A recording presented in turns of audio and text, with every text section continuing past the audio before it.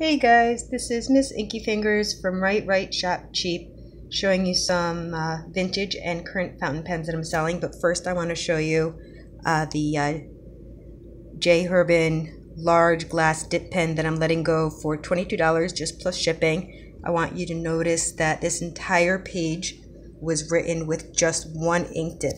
So you're going to get a lot more writing done with this than any of the other glass ink dip pens that I've seen online. What you want to do is just dip the white portion below the ball into the ink and tap it so there's no droplets and start writing.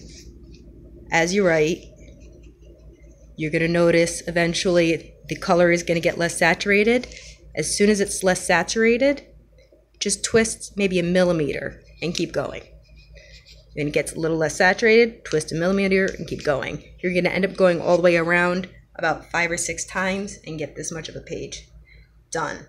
I used a very light color here so you see that it works, but with the deep color, it's fantastic. And as a matter of fact, I love using this either for showing off variations of colors to different pen pals, because it's literally a 15-second clean with a wet cloth instead of a 15-minute clean of a standard fountain pen, or using it for shimmer inks.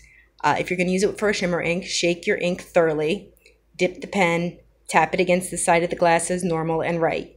As soon as the shimmer stops showing quite as clearly, reshake the ink. You got to reshake it every single time. Dip the ink, the pen into the ink again, and keep going.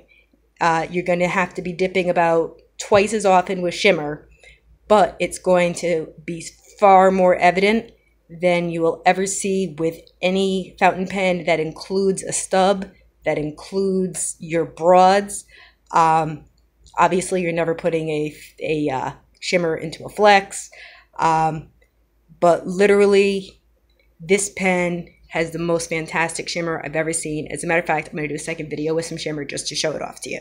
Be right back.